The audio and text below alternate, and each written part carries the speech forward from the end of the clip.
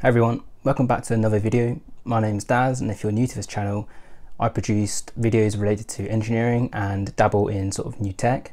In today's video, I'm going to go through the structural engineering books which I own and also give you some guidance on what useful documents or guides you should be reading. Spoiler alert, I don't own very many books.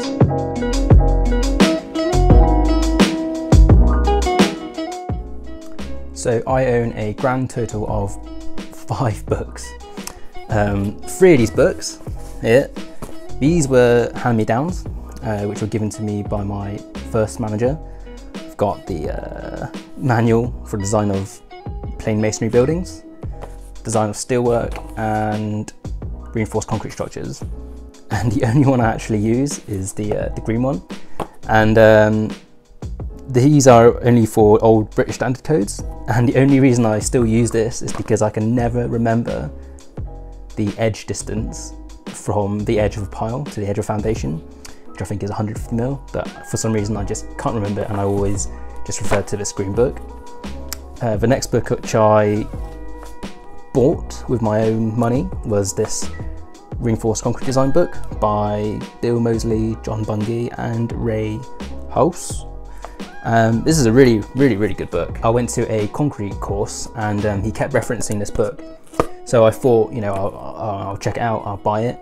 And I think I ended up buying it online from either Australia or New Zealand because it actually worked out cheaper to buy it over there and pay for the extra sort of delivery and postage than it was to buy from Amazon. I think Amazon was selling it for like £45. I think I might have paid something around £30. So yeah, say 10 to £15 is not bad. So yeah, I really highly recommend this book if you need some extra sort of design examples or guidance on reinforced concrete. And the last book I own is this Structural Engineer's Pocketbook, or as I refer it to as the red book because it's red. And this has been really heavily used and is actually the only book you need to buy, in my opinion. All the other books you can get from online sources, like all the books I've just mentioned, even the old ones updated to Eurocodes, not British standards.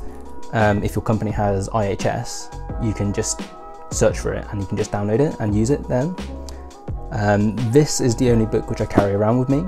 I can pretty much design, or well, not design everything, but I can scheme a lot of structures and projects with just a calculator and this book, pen and pencil really.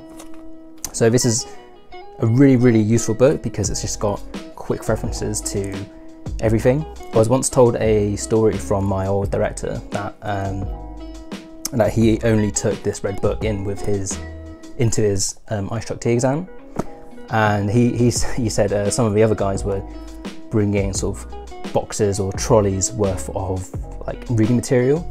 And if you've taken, or if you know anything about the iStructe exam, the hardest part about the exam is that it's heavily time constrained.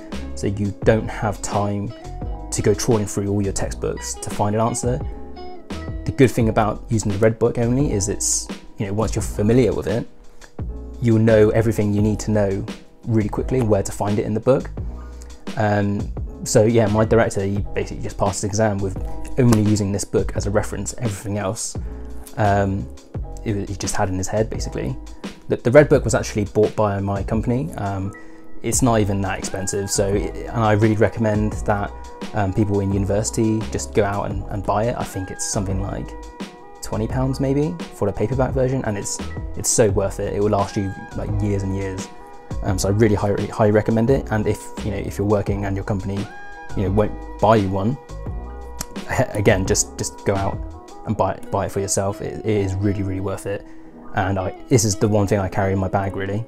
I was fortunate enough that my company had its own sort of little library where they had purchased a lot of sort of guides and books for us all to like freely use. Annoyingly, this concrete book which I bought, I was the only one in my whole office that had it, so it got passed around a lot, which was a bit annoying. But yeah, it just proves that it is a really useful textbook. Some other books which I don't own but I've sort of read when I was a graduate is the Steel Designer's Manual. It's a massive book. Probably wouldn't recommend buying it because it is quite expensive and you probably don't need it. I actually don't really use it because I'm used to using other sources of references for my steel design. But if you're just starting out and you need a quick reference of pretty much everything there is to do with steel, the Steel Designer's Manual is a really good book to look at.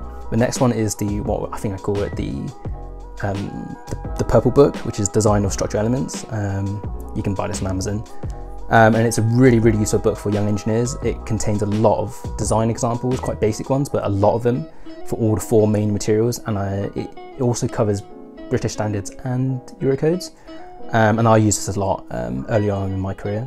The next is the iStructe manual. So these manuals, but updated to Eurocodes. These are really, really good. Not just the materials, but iStructe produce a lot of sort of short books and guides. So they're really, really easy to digest and read. So I highly recommend checking them out as well.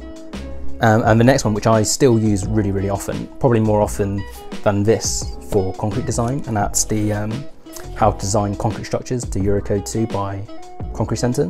And I said, this is my go-to book. It doesn't have design examples, but it offers design procedures in like a flow chart, and it's just really, really well laid out and really easy to follow. So these are the most common books or guides that I use, but I don't necessarily own. But if your company has IHS, then you can just freely go and download them and use them digitally. The choice to purchase books will be up to you. If your company doesn't have a subscription to IHS, then you might consider buying some of these books. I understand that it is really handy to own a physical copy, but in my opinion, a lot of these books and guides will work fine just digitally. Like, you don't really need to make additional comments or notes within the books. The only book I really recommend is just the red book, as it's just so handy to have it sort of next to you on your desk all the time. I haven't included any of the codes of practice because I think that's just obvious that you need to be using them. So hopefully this video has been helpful for people wondering what sort of books or guides to sort of read in their early stage of the career. I've put in the description all the books that I've mentioned if you want to purchase them, or if you just need a reference to find them online. Anyway, thanks for watching. Please remember to like and subscribe, and see you next time. Thank you.